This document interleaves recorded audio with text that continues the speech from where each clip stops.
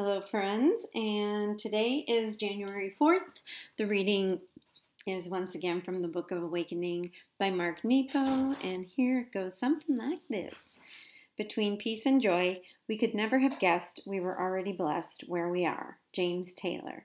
This reminds me of a woman who found a folded sponge all dried and compressed, and tucked inside the hardened fold was a message she'd been seeking. She carried the hardened sponge to the sea, and up to her waist in the deep. She watched it unfold and come to life in the water.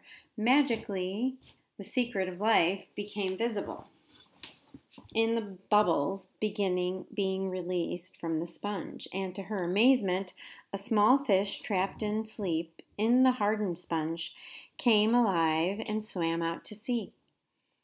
From that day on, no matter where she went, she felt the little fish swimming in the deep. And this, the swimming of the little fish that had for so long been asleep, gave her a satisfaction that was somewhere between peace and joy. Whatever our path, whatever the color or grain of our days, whatever riddles we must solve to stay alive, the secret of life somehow always has to do with the awakening and freeing of what has been asleep. Like that sponge, our very heart begs to unfold in the waters of our experience. And like that little fish, the soul is a tiny thing that brings us peace and joy when we let it swim. But everything remains hard and compressed and illegible until, like this woman, waist deep in the ocean, we take our sleeping heart in our hands and plunge it tenderly into the life we are living. With your eyes closed, meditate on the image of a hardened sponge unfolding like a flower underwater. As you breathe, practice seeing your heart as such a sponge.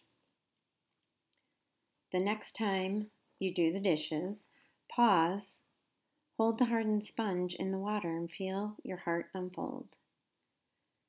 And what a wonderful analogy and way to look at our life, because you know, the way I see it in a lot of the work that I do, I have found that me, myself, and people I work with, we get stuck in these roles, in these ideas of who we think we are or who others think that we are.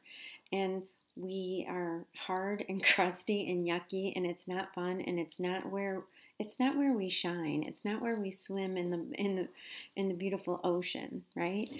And when I'm hearing this, that's what I'm thinking of, the confinement of being in a space and a place where you feel stuck and you're doing things that don't speak to you, and you're just like that quote. It reminds me of that quote. I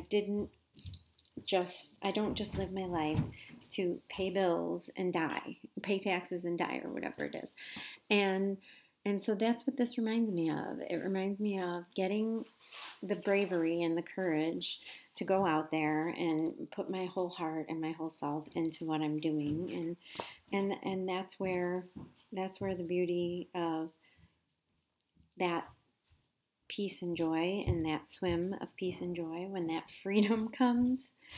And the freedom is possible. Believe me, I didn't think it was, but it is. So I hope you all have an awesome day. I have a couple new things going on. I have my website, it's at vickyrude.com. We've just made some updates to it. I have a course coming out on January 22nd, Play Your Way to Self-Acceptance. And we also have a manifestation worksheet. If that's something you're interested in, there's going to be a link to sign up for the email list, and you'll get that manifestation. It's good for 2020. It kind of gives you a template of all these manifestation things we keep hearing about, but it actually guides you through something that I've done and has worked for me. So anyways, have a beautiful day. Be well. Namaste, Vicky.